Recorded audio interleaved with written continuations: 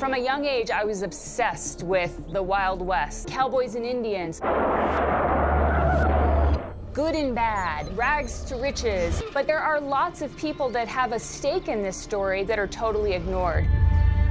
What really happened at the Battle of the Little Bighorn? We used a crime scene technique. We used the physical evidence, the forensic science.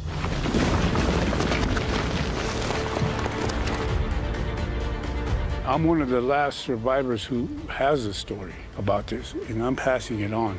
What can a boat buried in a Nebraskan field reveal about the pioneers who headed west? This is not a little 3x3 test excavation. This is filled with the stuff that made America. We said that it was like Christmas every day. There wasn't one of anything, there were hundreds of everything. And how do the crumbling remains of a ghost town uncover new truths about life in the Wild West? It's time to update the outdated narratives and to challenge the stereotypes.